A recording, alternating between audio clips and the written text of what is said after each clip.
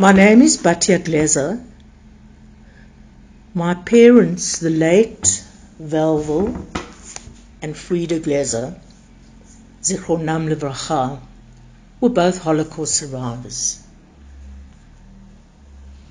We arrived in Cape Town from Israel in 1954 at the invitation of my father's only surviving relative, his brother Freda Glezer, in Cape Town. I was 18 months when we arrived in Cape Town, and I remember a feeling that pervaded our home, and I can only describe it as a deep sense of sadness. It was never spoken about, it was never mentioned, but it was there. And I've wondered as an adult when it was that I first heard and understood the meaning of the Holocaust. The Israeli writer David Grossman has written an essay, and in it, a line in it struck me very deeply. In it he writes, "It was the first time I truly understood the meaning of the Holocaust, and it is no exaggeration to say that this comprehension shook my entire world." My parents invested all their energies in the here and now. They merely got on with things. And that's when I learned to get on with things, which has always been something positive in my life. They never burdened me with any of their past history. What I'd like to mention next is my sense of our family was different to my friends' families, to my classmates' families, and being aware of it as a young child. My family spoke Yiddish at home and had thick East European accents. My friends' families spoke English at home and spoke with no thick accent. My family came from over there,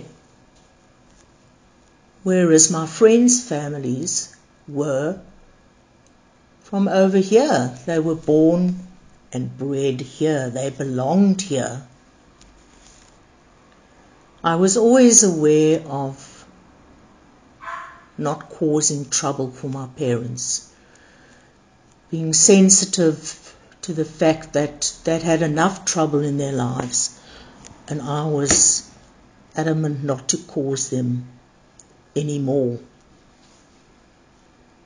Illness was another issue in our home which caused much anxiety.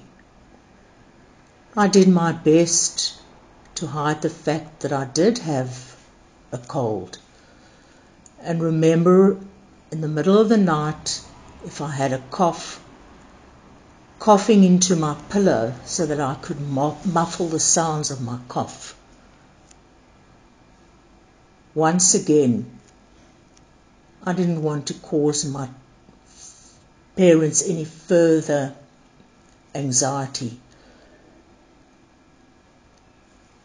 So I kept my illness to myself as much as possible. My parents left me with the richest legacy I could have ever hoped for. A legacy that I feel is part of me each day. Top of that list has got to be the Yiddishkeit I experienced in our home and still carry in my heart as an adult.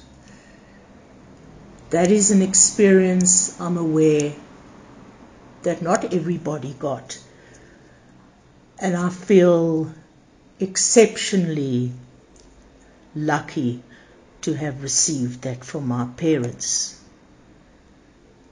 They also continue to believe in Judaism, whereas some survivors rejected their religion after the Holocaust.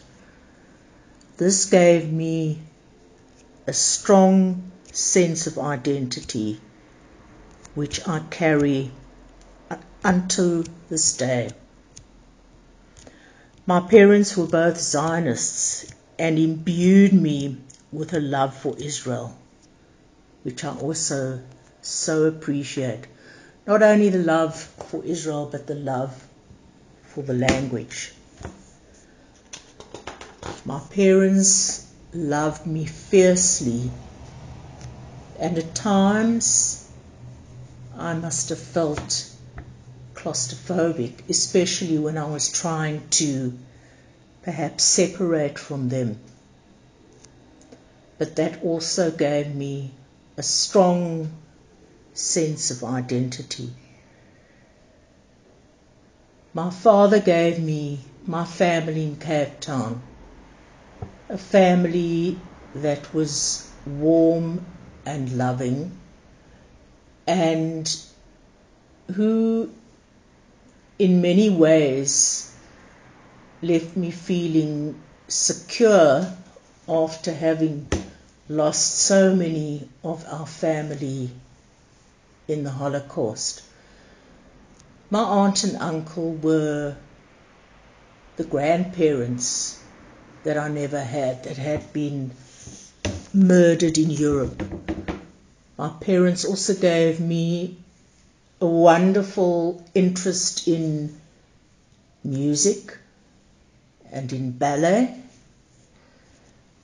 They gave me another family called Sherita Plata, the many other Holocaust survivors who formed an association in Cape Town, and as a group who felt like family to me.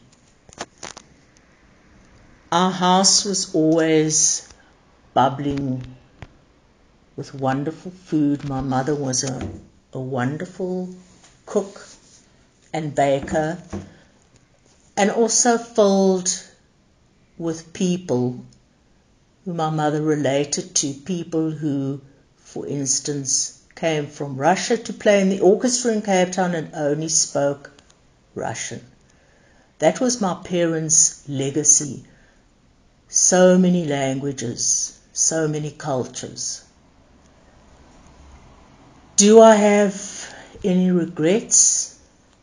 Yes, I think my biggest regret was that I didn't have the words to ask them so many questions about their families, about their lives. But we didn't have the words for those questions. They weren't formulated yet.